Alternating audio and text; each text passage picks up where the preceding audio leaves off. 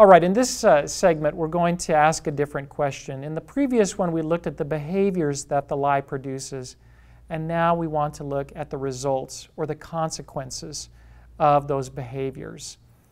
As Dara was taught, ideas have consequences. Ideas have results, they have impacts, and that's what we want to look at here. This can be a little difficult, so I want you to think in terms of these consequences at different levels.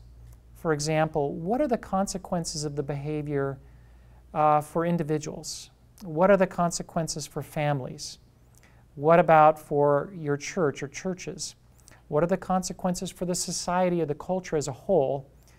And then what have been the consequences for you personally? How has this lie impacted you personally? What have been the consequences?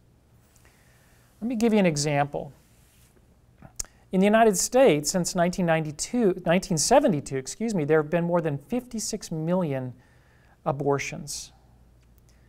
And the legalization of abortion is really the direct result or consequence of the lie that I discussed earlier, that man is a product of a purposeless process of evolution. If you believe that, if that lie takes root in the culture, it's a very simple step between there and a license to commit abortions. So the fact that we've had a skyrocketing rate of abortions really is linked back. It's a consequence of that lie. These consequences are like a web. There's so many of them from a single lie, but this is just one that you could identify from that lie. Now, these cultural lies are terribly destructive, and that is Satan's intention. And so their consequences can be very painful, are very painful, and perhaps for you or your family or your church, you have been personally deeply wounded by as a result of one of these lies. And what I'd like you to do now is take time and just reflect on that and share with one another how you have been impacted and the brokenness that it's led to in your own lives. And just remember that the purpose of our loving Heavenly Father is to bring healing to these areas of brokenness.